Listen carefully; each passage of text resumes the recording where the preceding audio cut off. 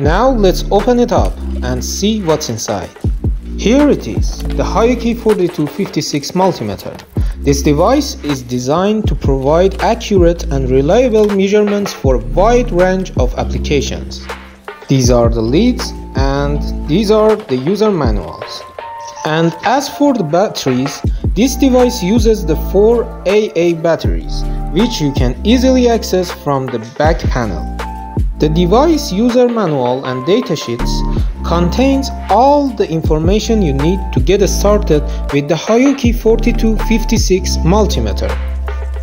These black and red leads are designed to be used with the device to take precise measurements. Now let's take a closer look at how to use the Hioki 4256 multimeter. The first thing you'll notice is the rotatory switch on the front panel. You can use this to switch between different measurement modes, such as voltage, millivolts, resistance, diode test, continuity test, and current modes. If you need to change the batteries, you can simply remove the back panel and access them from there. Now let's turn on the device and see how it works. As you can see, it's very easy to use and provides precise readings.